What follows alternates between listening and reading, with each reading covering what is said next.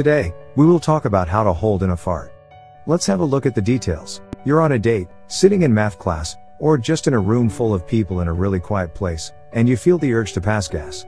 In an ideal world, you would be able just to run off and let the fart out of your system, but you may not always have the option. Sometimes, the only thing you can do is to hold in your fart to avoid embarrassment.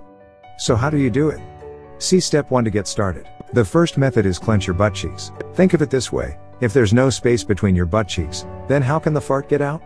Though this can be a bit painful and can't be sustained for that long, you will prevent your fart from escaping if you clench your cheeks. To do this, you really have to tighten your anus and have it stay that way. If you let go, you are more likely to release the fart. If you're lucky, doing this for long enough can help the fart get sucked up back in your body. Know that this isn't a permanent solution and that the fart may return with more force than before. The second method is change positions. Sometimes you may need to wiggle around a bit to move that fart to a different part of your body. Just don't make any sudden movements, or the fart may be more likely to come out. If you're sitting, try standing up. If you're standing, sit down.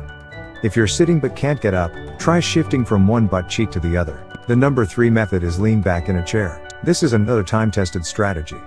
If you're sitting down and need to fart, place both hands on the armrests, put your weight on your toes, and gently lean forward a bit, lifting your bum off the seat.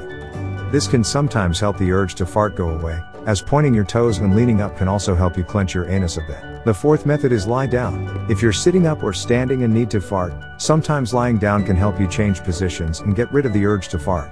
If you're hanging out with friends, this can be hard to pull off, but if you're all sitting around watching TV, see if you can sprawl out on the couch or do something that helps you hold in your fart while looking pretty natural. The fifth method is shift from cheek to cheek. If you're sitting and feel the urge to pass gas, one thing you can do is to shift from cheek to cheek delicately. Sometimes, this motion is all you need to make that farting feeling go away temporarily.